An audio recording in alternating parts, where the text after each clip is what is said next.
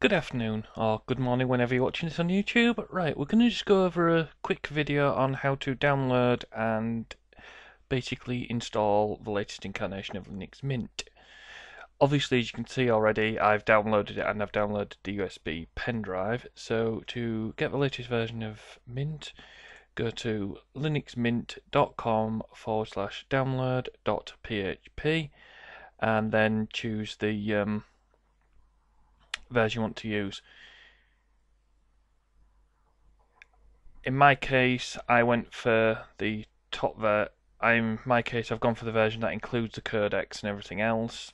Obviously, the reason I did that is I want to play DVDs.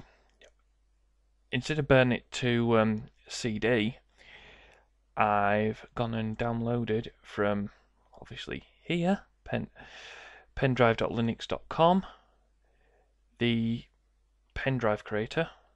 So let's have a look at how you use that to get your ISO image onto a USB flash drive. So I'll just minimize that. So I'll click on the Universal Pen Installer.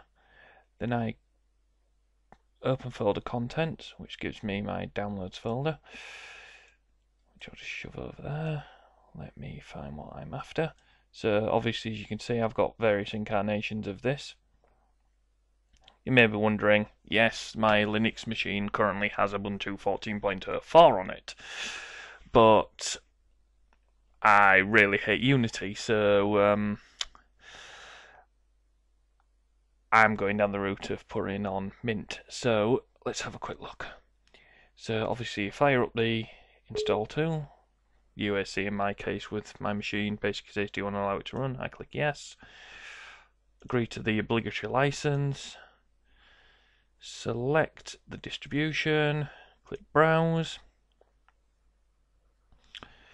and obviously I've got, as you can see, I've got Mint 16 and now I've just downloaded Mint 17.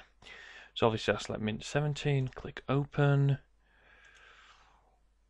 I will select the relevant, I'll just go onto my computer and check for, yeah, it's drive H, which is my pen drive. So select drive H, tell it to format, just to make sure it's in FAT32. Then we hit create. It'll ask you, are you sure you want to proceed? Click yes. It will close that, and obviously it will proceed to format the pen drive and then copy across. So we'll just let this process run. I will just pause this a second while we wait for that to finish. Right, there's 9 seconds to go on this, so we'll just let it finish.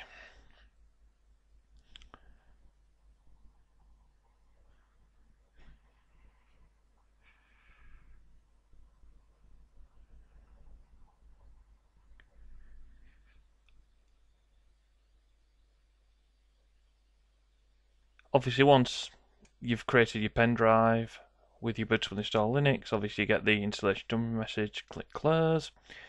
And if we go to the pen drive now, we should find, obviously, we have a bootable Linux disk, or bootable Linux install run off the pen drive.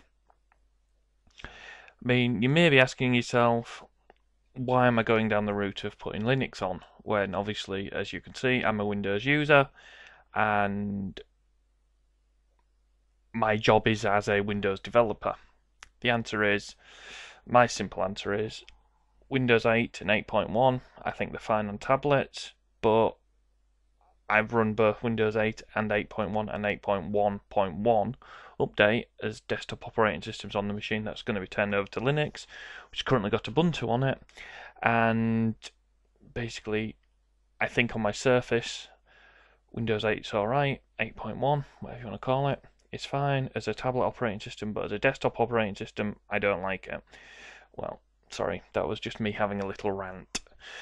But all in all, as I said, that's a quick demo of how to get to download Ubuntu and also get it onto a pen drive.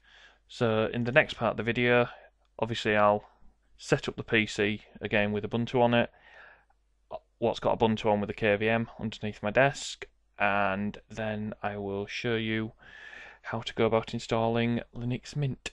Thank you for watching, and leave any comments below.